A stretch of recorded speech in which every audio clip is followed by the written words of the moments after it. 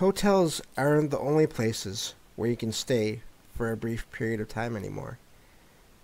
Some people now even rent out their homes to others, and some of those homes are said to be haunted. This is an amazing thing to me, especially since now haunted, what they call Airbnb rentals, are popular. And that's what this article here that I found talks about from timeout.com. The title is The Most Haunted Airbnb Properties in the U.S.